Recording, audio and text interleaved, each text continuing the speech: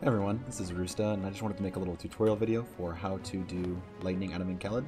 So before we actually talk about the strat, I want to show you, when you're jumping over this gap is when you want to switch Lightning into the party, make her the leader, and change the second paradigm to Tri Disaster and make it the default paradigm, and make sure she has Diamond Bangle and Shield Talisman. It gives her enough HP to survive a single stomp, that's how much she needs. But, okay, so now that we're set up, I want to actually talk about the strat a little bit. So, the idea here is that when you swap Lightning in, you get a faster Adamanchelid time, but then the menu after it's not actually slower. So you get a faster fight and a pretty similar paradigm setup time. The only problem is that it is extremely dangerous. Lightning can only survive one attack from Adamanchelid, which you have control over because you can jump, but if you mistime your jumps, you'll just die. But if you can time your jumps correctly, it's actually probably a pretty reliable strat. So it's not recommended for people who are, not confident in the ability to execute this strat. So if you want to do it yourself, you can try it out, but it's not going to be in the notes. This is probably the only real reference I'm going to have to it. But yeah, let's get started. So different people have different ways of going about this. The way I like to do it is I just let Lightning get stomped by the first stomp while queuing up her first string, which is going to be a strike, followed by 3 spells. And then I time my jump to dodge his second stomp. So let's see what that looks like. He stomps. This is the string I like. So now I'm waiting for him to stomp. Sometimes it comes really fast, sometimes it comes really slowly. But I'm going to jump to I'm going to trigger my string to dodge his second stomp, and so let's see how long it takes. It's taking a pretty long time. So if Vanille gets to her 5th spell and he still hasn't stomped, I just go, because he is going to stomp. There it is. Now when you see him stomp, you cancel your string. You may be missing out on some chaining here, but the margin for chaining is actually not that small here, so it's okay to miss out on some of Lightning's strings. So now, once I am back on the ground, if I take another hit, I will die. So what I'm going to do is I'm going to use the Summon Immortality to survive his second stomp. Now the nice thing here is that Vanille and Snow both are alive, so if it takes him a long time to stomp, they will chain him, and it's actually good. So you can trigger the summon pretty much when his foot starts coming back down.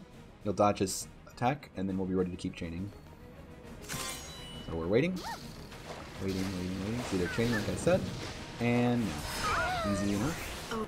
Now, this is the nice thing about this, is you survive, and you're full health, and now he just did his stomp, so it's going to be a little bit before his next stomp. So the key thing when you're summoned is you don't want to get hit at all. You won't die, however, Odin will stop attacking, which is bad. He'll turn around to try and Kiraga you, and then it's going to be up to you only, and not Odin. So what I like to do is immediately start my next string. Repeat. And then I go up, and if he hasn't stomped after 2 spells, I just cancel and come back down, so I can dodge his next stomp. Like that. That was actually a little bit later than it normally is, because I paused and was a little bit slow with my inputs there, but that's the idea. And then you can come back down, wait for his next stomp. So this is actually a really great fight. You have to finish before Quake, but I'm going to show here about how long it takes for Quake to hit.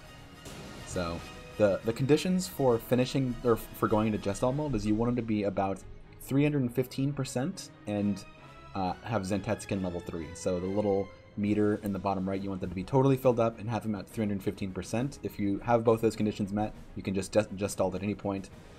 But not Gestalting isn't necessarily bad. So you can see he's at 445 and I'm at Zentetskin level 3, so I'm way ahead. So if I Gestalt now, it would be easy enough, but we'll just die to Quake. Oh, I actually got... There it is. So that's about how long it takes for Quake to kick in. So now let's see the fight again without pausing throughout, and I can sort of show what's going on, in real time. So, queue up. I like Thunder, Fire, Thunder, because Thunder hits sooner. That was a really late stomp, but I'm still going to wait for a second one just to show. Vanille finishes her string. He's going back down. Okay, so Vanille died here because his stomps were so late. I'm just going to summon immediately. See if he stomps. There's the stomp.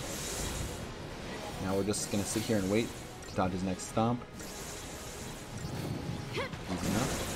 So I'm at 328 and my Gestalt is full, so I'm just gonna go into Gestalt mode now. Now what you're gonna do in Gestalt mode is you're gonna do down confirm, and then spam side confirm until Xanteth's gone. That's it. Down confirm, and then razor go, which is left to right and confirm. So the pretty much minimal situation here is when that you start out at 30 points, and you want to be staggered when it says 12 on the left, and then you'll be sure you're gonna kill him at that point. Now this is actually a really good time. This is definitely gonna kill him. But the conditions you're looking for him dying are around 50% HP and around 700% chain. So I'm not gonna actually kill him because I'd have to reload the save, and I want to show more fights for this. But let's see one more time. So these so far have been really late stomps. I want to show one with really fast stomps because that's more normal. See, this is ridiculously late. It's so late I can just dodge his first one. And you can like improvise stuff like this because lightning's full health. So even if you get stomped, it's not a big deal. Do these late stomps, it's super easy.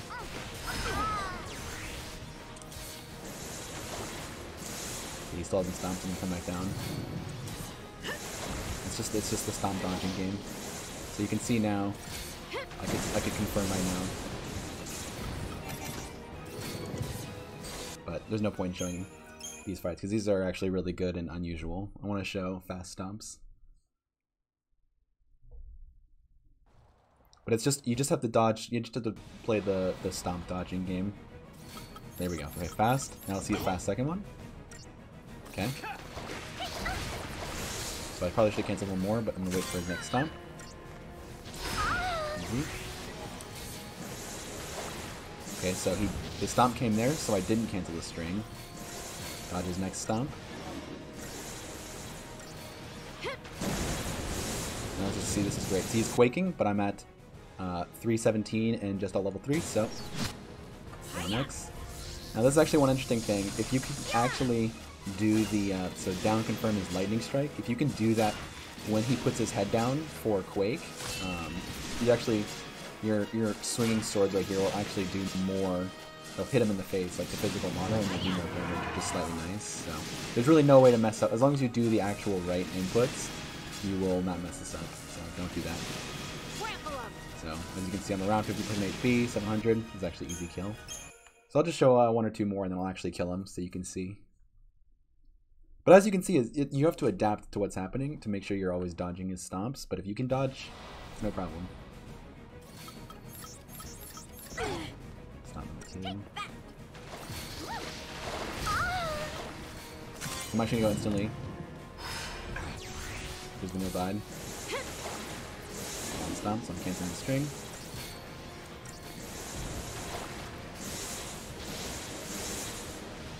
So he's been stomping really fast right now, and I'm one string away. So this is something that Lute also does that I don't do so often, but because he's been stomping so fast, I'm going to, instead of just retrying or repeating the string, I'm going to do fire, thunder, and just not mind getting hit because I'm right there, and I just don't want to bother with the chance of missing him because his head's moving or having to jump. Because I knew the quake was coming. So now I can kill. No!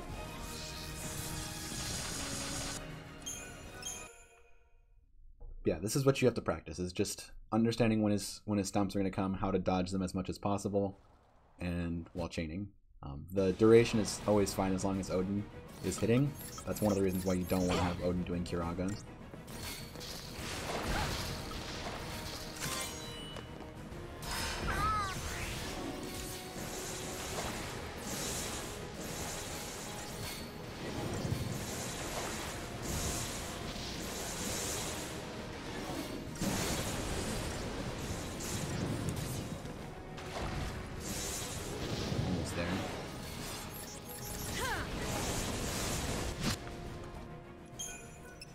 So yeah, if you want, if this is a strat you want to use, it probably saves a few seconds, but more importantly, it's cool as hell. So that's why I do it.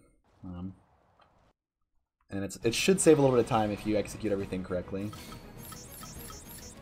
Just don't die.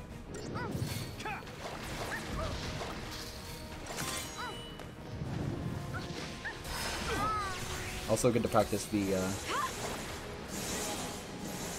the immortality of summoning, which is something that you can use elsewhere in the run.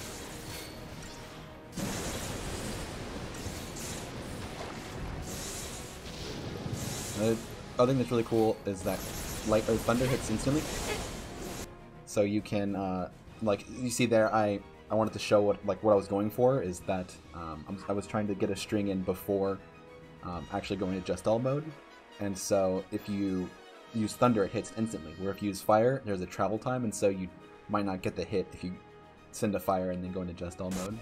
So one more is actually killing this time. But yeah, I was at just all level 3 and above 315, so I easily would have killed that time.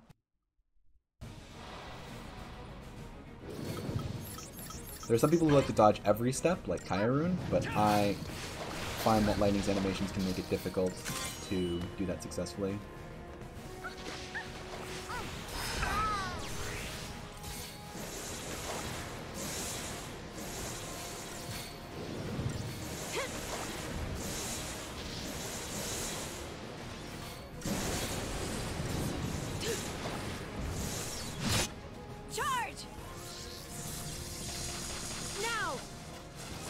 Spam side X until he's dead. Or sorry, side confirmed, in case your Xbox or PC input's user. So yeah, I staggered him at 15 there, so this is going to be an easy kill. And you can usually Zentet early if you get ahead in chain. So let's see. Let's try it. He's around 700 and about half, but he might just barely not be there.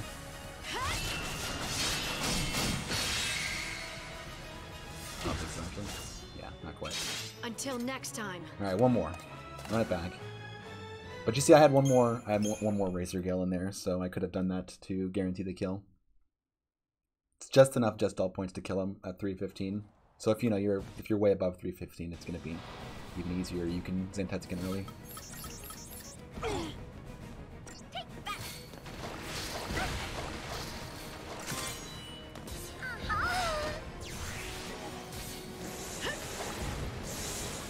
These are really fast stomps, actually. This is the most dangerous fight in my experience, is when he does really fast stomps.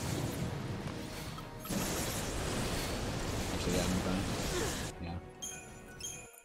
So that is the one scenario where I'm not 100% sure what to do, but it's very rare, so gotta go fast.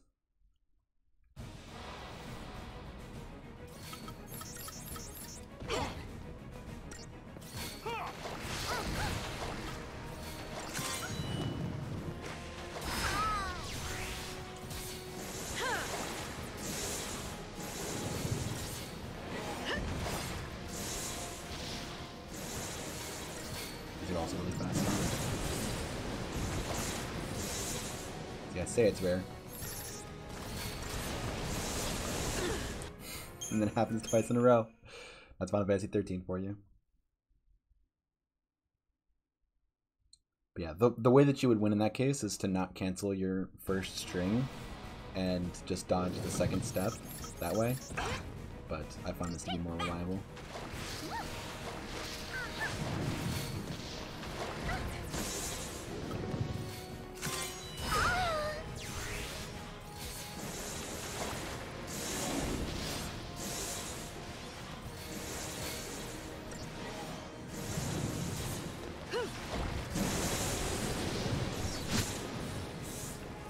This looks bad if you're used to the old snow stuff where going off the side is bad. Here it's actually good. As you can see, when she swings her little blades around, it actually hits him more times, does more damage and more chain. I think this will actually be well before 3.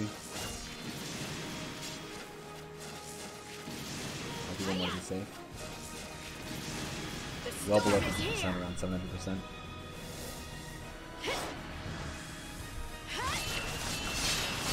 So it's definitely a high skill ceiling strat, but it should be faster on average. Until next time. But yeah, that's all there is to it. Good luck and enjoy your swag.